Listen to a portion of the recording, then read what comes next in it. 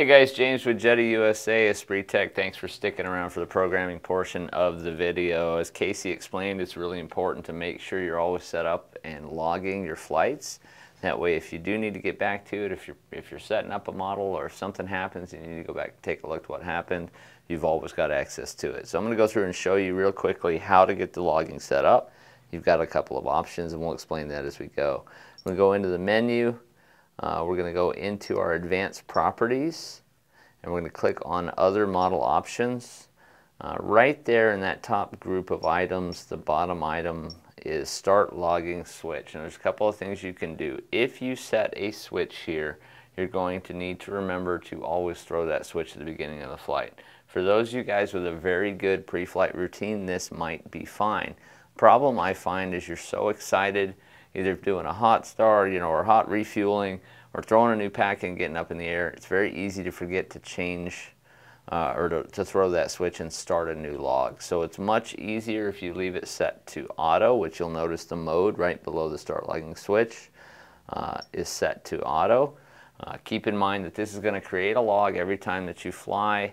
When you power down the model, power up the model, it's going to create a new log. In order to do that, though, there's a couple of requirements, and the biggest one is going to be to add a timer to the model. So I'll go ahead and show you what I'm talking about.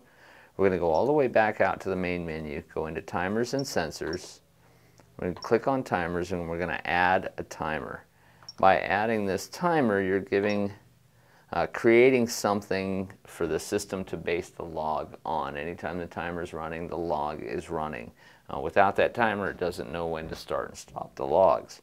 One quick thing, it needs to be a free running timer. If you're already using a timer for your model for something else, whether it's flight time or battery time or whatever you're using it for, go ahead and set up a second timer on the model. You'll set that timer to free running so that it doesn't stop with whatever switch that you use it through. You physically have to stop it after the flight, and we'll show you how to do that as well. So you'll set the timer to free running. I will typically use my throttle stick as my switch. Your throttle comes preset to go on and off at 50%.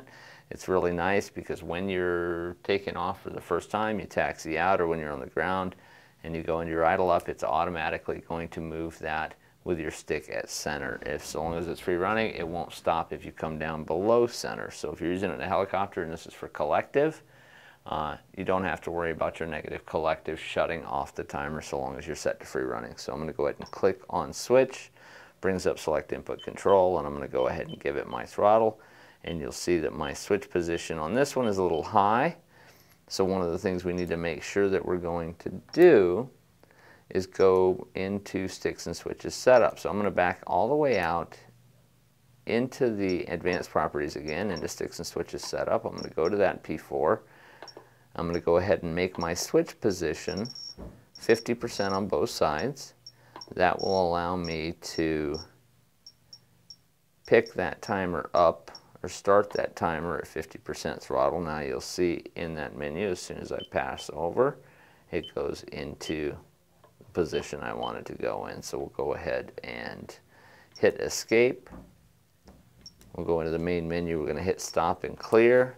That stops and the data, stops the log, and stops the timer from running. All of those things at the same time. Now I'm going to go ahead and transition over half throttle, and we'll see a blue circle start flashing on the screen.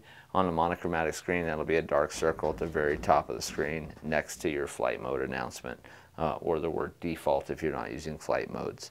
So long as that's flashing, you're running logs, you're creating data for you to look at later. When you're finished with the flight, you come back to a closed throttle. You'll notice the timer continues to run as well as the log continuing. If you want to stop that log, you simply hit stop. Stops that log, and you can move on, change the batteries, and start a new log by throttling up again. If you want to view those logs, all you'll need to do is from the front screen, hit function button 5, corresponds to clear. It'll become a graph symbol. Hit that button again and it'll get into the data analyzer. Select the file that you want to pull a log from. Select the log that you want to view. Down at the bottom, you simply select the variables that you would like to look at. Once you have those variables selected, you hit the graph sign, and if there were data available, it would graph that. We were not connected to an aircraft, so we weren't collecting data, so there's nothing to display. But that's the basic rundown on how you'll set up your logging, how you'll use your logging. If you have any other questions, just reach out to us at Esprit Tech or Jetty USA. Thanks for joining us, and we'll see you next time.